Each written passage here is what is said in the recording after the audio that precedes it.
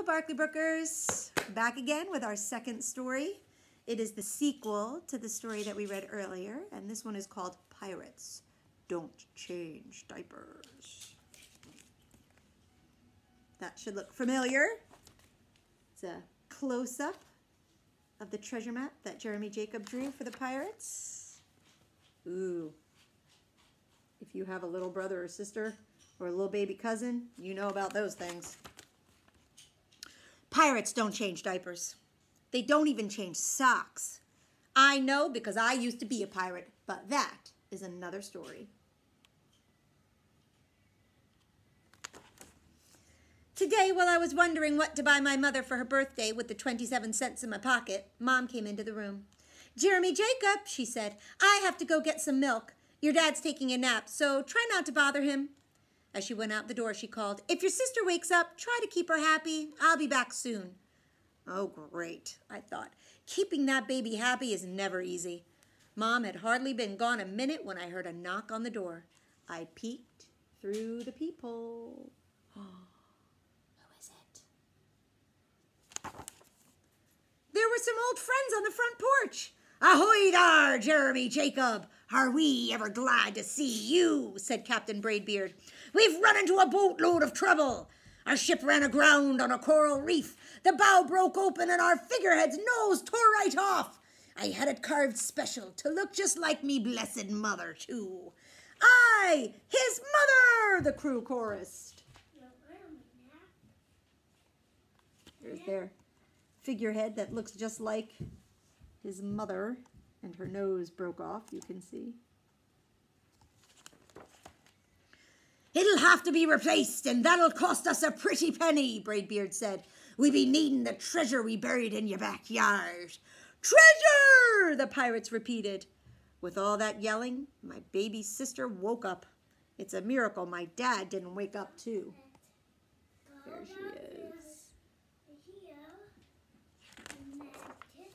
"Arr!" hollered Braidbeard. "What be that caterwauling?" "That's Bonnie Ann," I said, "and I'm supposed to keep her quiet. You'll have to help me babysit." "Babysit?" Braidbeard scratched his head. "Pirates don't sit on babies." "No sitting on babies!" hollered the crew. But there was no way we'd be digging up the treasure, I told him, until Bonnie Ann was happy again.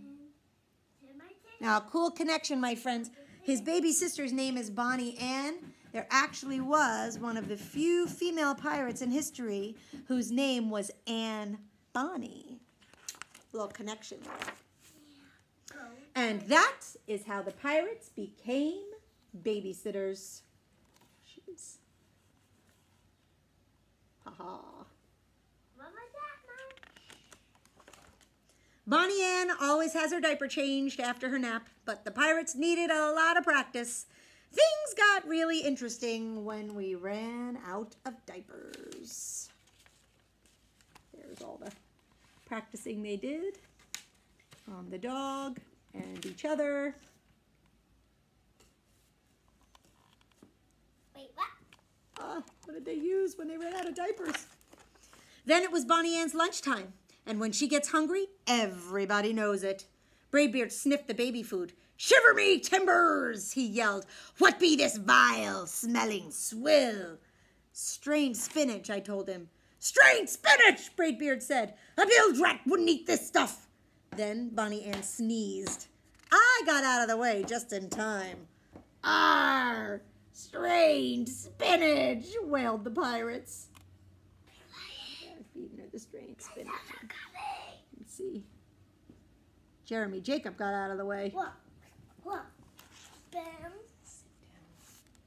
When Bonnie Ann was finally changed and fed, we thought we'd be able to get outside to dig, but every time we tried to sneak away, the baby got fussy again. She does that a lot. "Now what does the wee mutineer want?" Braidbeard demanded.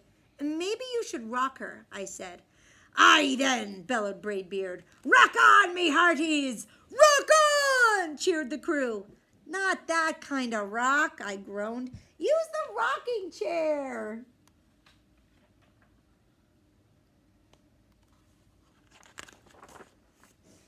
When rocking didn't work, we tried pirate peekaboo. We danced a pirate jig. We sang sea chanties.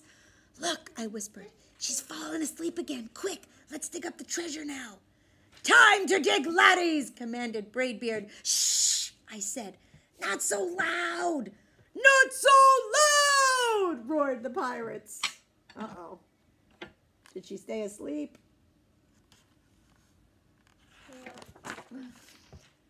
Bonnie Ann caterwauled until we found the only person who could keep her quiet.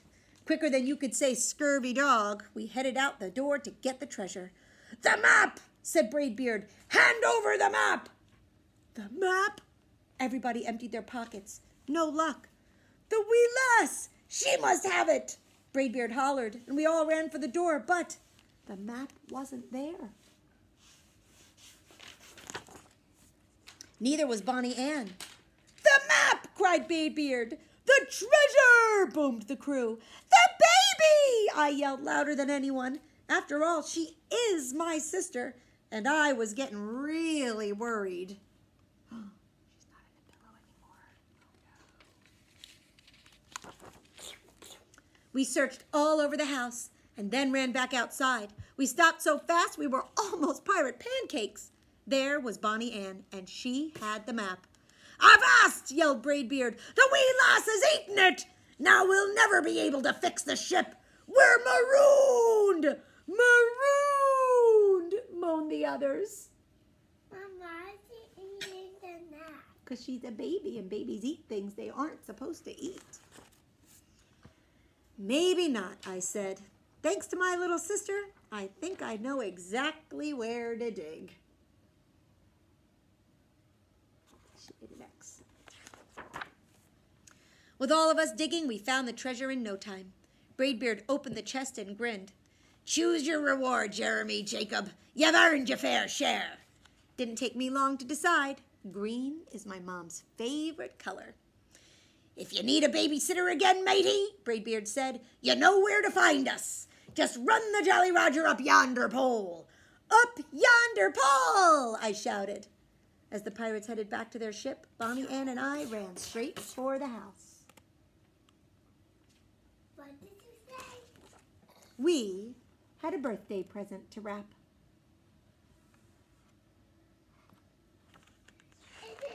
And that is the end of Pirates Don't Change Diapers.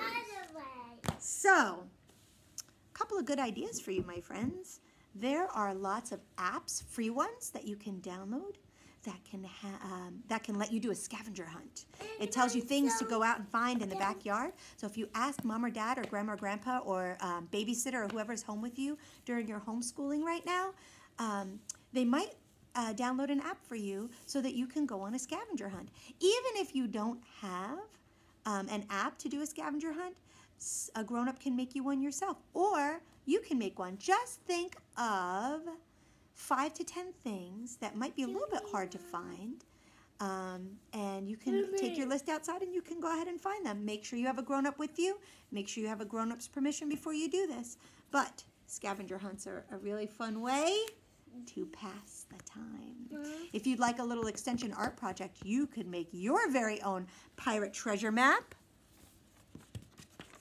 My Brody made his own pirate treasure map. I'm going to say that that's X marks the spot right there in the middle. Yes? Yes. Ooh, I did make an X. So you can, oh, he said he didn't make an X. He's going to go make his X right now. So you can make your very own pirate treasure map. And be as creative as you want. Use your bubblegum brains. All right. Have a great week. When the weather allows, get outside. Even if it's raining, my friends, put on your jackets, put on your boots. Brody and I love to go outside and explore in the rain. We call them worm walks. We go on worm walks and go exploring when it rains. We follow the little trickles of rainwater that run down. Hey, there's his X. That's a pretty good X, my friend. Nice job. All right, and I'll see you soon. Miss you like crazy. Empty. Oh, that's your sword and shield? Mm-hmm. All right. Bye.